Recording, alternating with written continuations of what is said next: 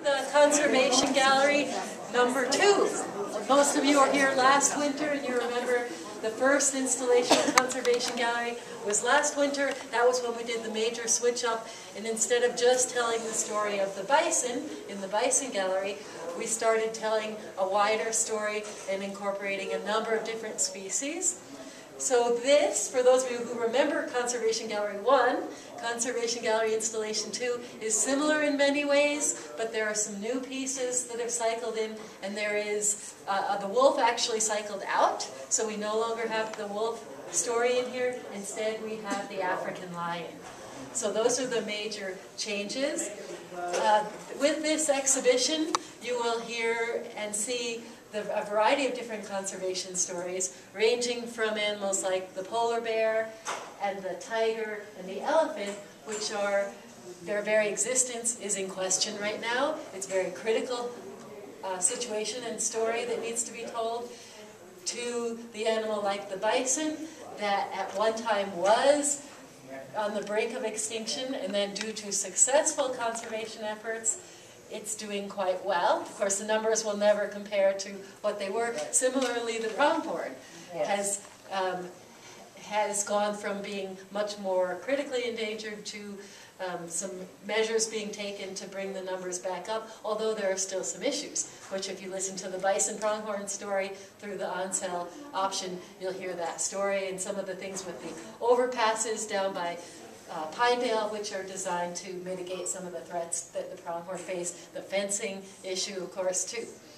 So, I'm going to point out some of the new things here, some of the new pieces. This Henri Rousseau painting here was not up last winter because it's a pretty new acquisition. It was donated to the museum in 2014. And Henri Rousseau is a French artist. He lived from 1844 to 1910, but he never traveled outside of France. So when you look at this exotic tiger in its landscape there, know that he did not travel to Asia. He spent a lot of time in the Jardin des Plantes in Paris, where there were exotic animals and exotic, both the flora and the fauna to be studied, and he did a lot of studying there. His contemporary and a friend of his was, blanking on his name, Wilhelm Kunert. And Wilhelm Kunert was a little bit younger, but he did travel to the other continents. So there's the contrast between the two, but even though they had different methods of becoming experts and learning what they want, learning the particulars of what the animals and the plants looked like, but the fact that both of them were interested in exotic locales reflects the height of the colonial era, and people were just fascinated by what was out there in these different exotic species and plants they'd never seen before. So this is new to the collection and also new to Conservation Gallery. Some other new additions. If you turn around behind Marcia here, you see the big Theodore Waddell painting. He's a Montana artist, and he's better known for paintings of horses and cattle, but he has recently started including bison in his as subject for his paintings. He is, and that is a reflection of how the bison, you're seeing more of them. In the area where he comes from, he's seeing more and more bison, and so they started becoming subjects for his paintings. Reflects how well they're doing in certain parts of the country. His work is definitely influenced by abstract expressionism.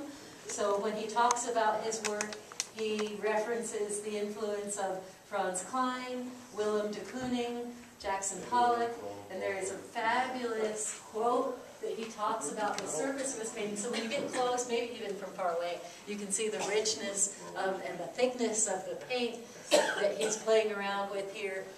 And his quote is, he says, "I didn't realize how important these influences, meaning the influences of the abstract expressionists, were.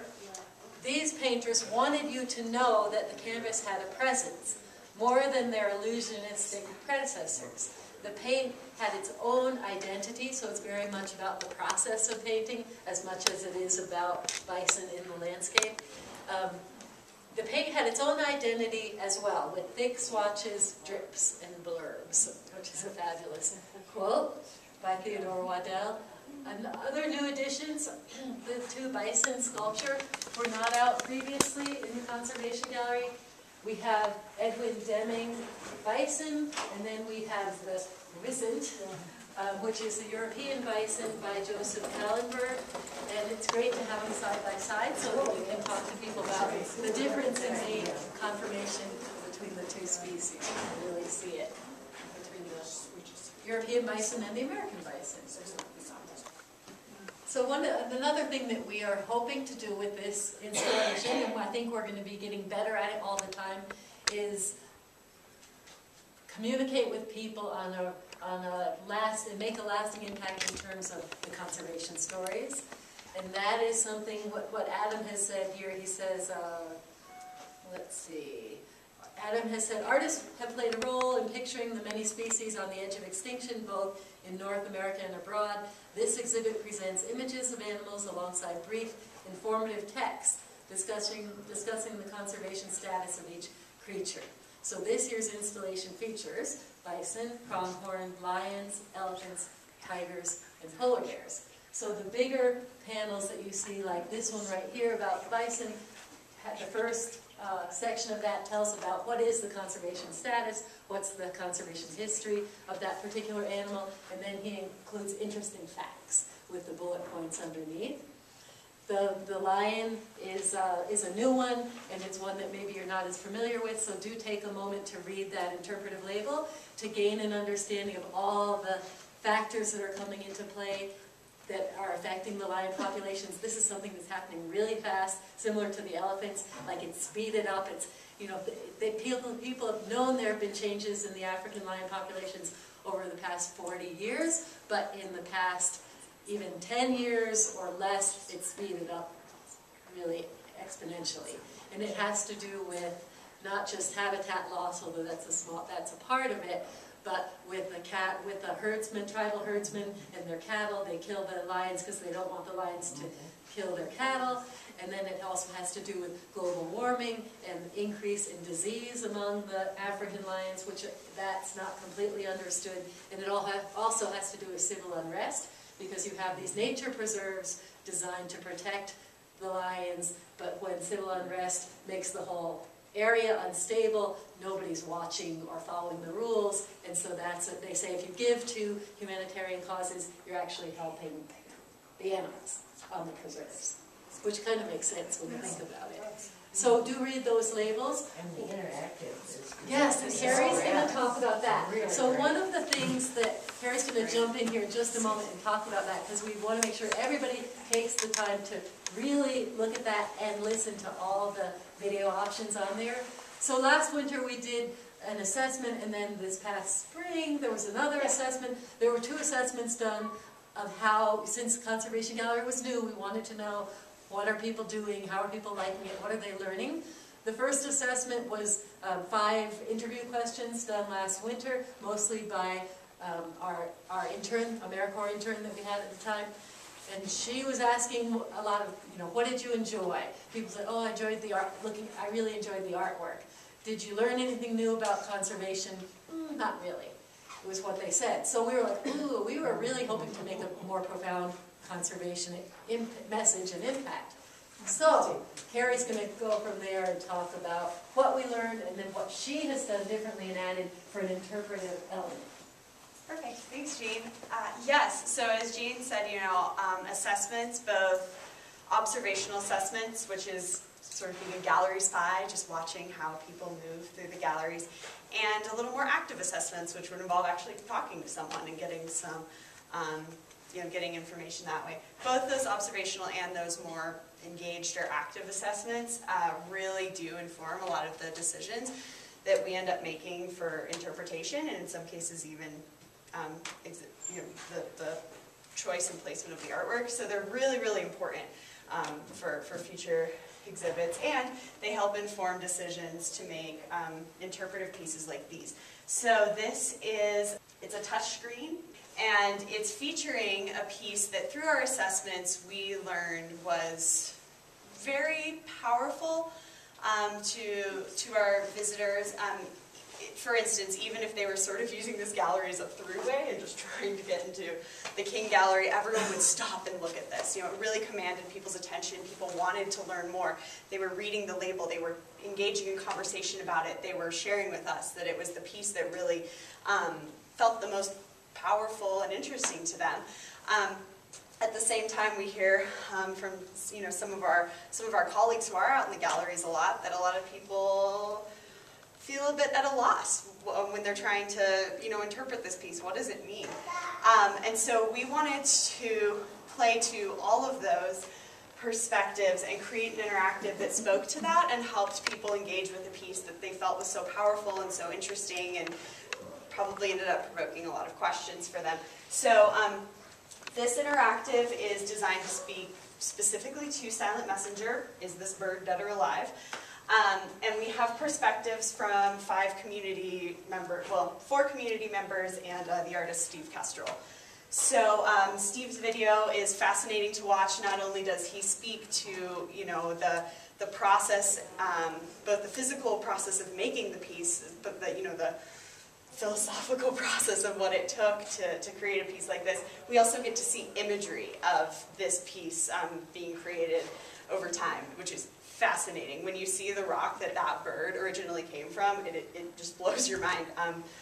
The visionary, really. But and so in addition to getting a little insight from the artist into the physical process of making such a monumental and powerful piece, it speaks to what does conservation mean to him? Why did he make this piece? Why is it in our conservation gallery? And then, of course, the broader question, why is this piece in the collection it's in? So it's really insightful and powerful, and Steve is incredible on camera, and I would definitely recommend you watching his video, as well as the 4 other videos from community members. So our community members that we featured their perspectives on the piece include a 3rd grade student, some of you may know her, Biz Carlin, doing a really great job talking about Silent Messenger. That's Lisa Carlin's granddaughter. We have a local scientist, and he actually is also a leader at Teton Science School's Doug Waka. Fascinating perspectives on this piece. His was so hard to edit. He said so many great things. They all did. We have a local educator and author, Kate Cabot, who designed an entire educational program for high school students around this piece. So a fascinating example of what art can do to inspire action in the community. And finally, a college student, Corey Shockley, who was not only in one of Kate's programs, that was kind of the main connection, how we found him. So he was, one of the students in the program she designed around the piece, but he's also had a relationship with the museum since he's been very young. So fascinating perspectives. We encourage you to check them all out. We also have a little area here where you can share your thoughts on the video, so hopefully we'll learn about how people are using and responding to this piece. But ultimately, everyone has so many different perspectives on this piece and on conservation, and getting people excited about diving into that gradient and interacting with the art on that level. One of our other interpretive offerings is the on-cell cell phone tour. So this was something that we had in the last exhibit. I'd be interested to know how many people knew we had it. The signage didn't really stick out very well. We didn't get a ton of usage, not as much as we wanted. So we're doing a little experiment. We redesigned the signs, and we're going to see if our usage goes up and if people are, taking the opportunity to hear stories from local conservation experts about the pronghorn and the bison in our area. So again, another fun example of how we're experimenting and playing with the space and seeing how it impacts visitor experience. So just a comment. My presentation, I talked earlier about signage, right-of-ways, present. This is exactly what I was talking about. Here is the artist painting a code, the story, different ways of accessing that information. And I really applaud the staff. I think you've done a great job of putting this together. The labels, Carrie, some of you probably cannot see them from where you are, the labels for the on-cell cell phone tour option. There's the pronghorns. There's a Wyoming pronghorn story. Very simple graphics, very clean. You dial this number and you press another number and you get it. Similarly, the Wyoming bison story. Very graphic, stands out from the wall. I wish I brought a copy of the old I sign. know, if we could hold it up and show you what the old signs look Because like, but no one remembers them, And there are right? very specific stories. So community members have told the story specific to the, what have happened, what's the status of bison in Wyoming? What's the status of pronghorn in Wyoming? What are we doing? What's been done? And Renee Seidler does the pronghorn story, and Franz Kalmenzine does the bison story. And we did have a wolf story. Yeah. It'll come back when the wolf comes back. So, Jane, we can dial this from anywhere, any Exactly. location, You can do it from and then home, you listen. can do it from your desk, you'll get that message from You anywhere. need to do it with a flip phone. You're so impressive. So we're really interested to see if the signage makes a difference. We're just going to spend a little bit more time with this piece, since, as Carrie emphasized, visitors are fascinated with this piece. They will come up to it, they will stop, they will look at it, and if they do that, in combination with either, we give them the choice, of course, they can read the label, they can explore it over here, but for any work of art, before anyone goes even into that depth, they start asking themselves questions. So when Kate Cabot did her program with students, she took this same approach, this question inquiry approach. So if you see a visitor standing here, just starting to examine this, you might want to engage them in conversation and say, I notice you looking at this piece. Can you recognize the species of bird? So I'll ask all of you, well, you all know probably, can you recognize the species of bird? Since you all are familiar with this, you probably know that it's a raven. But when we ask this to people who are seeing it for the first time, they are definitely thrown by the scale. And so they say everything from passenger pigeon to penguin, I've heard people say. So it is not obvious. So know that it's not obvious to people who are encountering this for the first time, in large part because of the scale. So another question would be, well, why the raven? Why do you think Steve Kestrel chose to use a raven in telling his message, in communicating his message? Any thoughts on that? Who has read the label? Who has talked to Steve Kestrel? Because it exists in most continents. On most continents? So it has kind of a universal, iconic, right. And the fact that it's been an icon and it exists in a lot of cultures, creation myths is another reason. It's in Native American stories, but not just Native American, other cultural creation myths too. So for Steve, it represents a universal bird that, because some people say, why a raven? They're not endangered, are they? I've had people ask me that. But it's because the raven takes on, in his mind, a greater significance, symbolic to tie across cultures. It's been around for a long time. The creation myth, aspect, is important to Steve, because the raven was around at the beginning of the world, and, as nature is dying off, maybe the raven is something to think about at the end, as these species are dying off. So another question could be, what is this bird lying in? Sarcophagus or a coffin. And then you could ask people, why? What point is he trying to make by showing it in a tomb? It raises the question, is this bird dying? Is it coming back to life? Is this bird dead or alive? Is the core question that you'll hear more about in this interactive. Another good question to ask people is, why do you think if they're confused about the scale and what bird it is, because the scale is so out of whack, it's so much bigger than an actual raven, you could ask, well, why do you think he chose to make it on such a grand scale? When you ask that question, you hear people say things like to grab our attention, to make us stop in our tracks and take another look at it. Another thing that sometimes people will say, which I think is really profound, is they say, and this ties into similar answer some of you may remember when we asked that question of the lost birds of Todd McGrain. Why did he make them all about 5 feet tall? It's because it's the human scale. It makes us think about our own selves in connection with this bird, with the death of this bird. We would fit quite nicely in this coffin ourselves. So it makes us think about it in more personal terms, that life and death. And humans usually are buried in coffins or sarcophagus, not animals. So it's that tie-in as well. So back to the question, is it alive or dead? gets people looking at the position of the head. And most of you, again, are familiar with this piece, so you know that when you look close, you see kind of the concave where the head is carved into the stone. It looks like the head was resting inside the sarcophagus in a different position. And now the lid is off, the head is stretching out, which raises the question,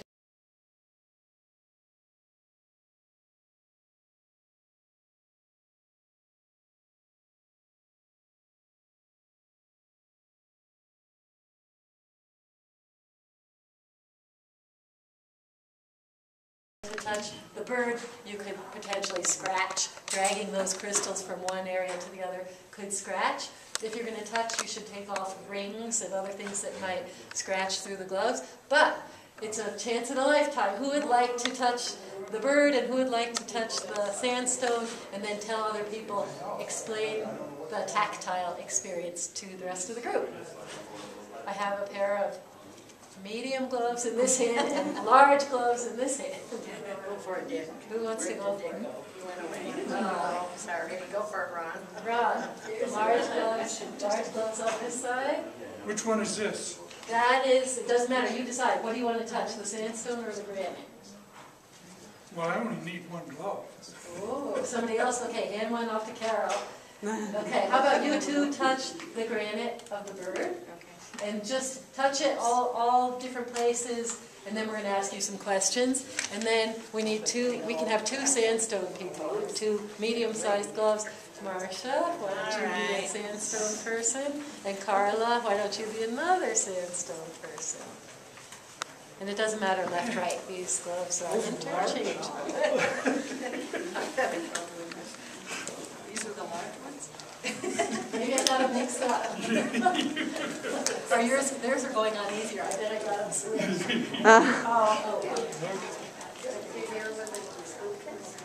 Okay, you're doing sandstone. Carol, you do granite.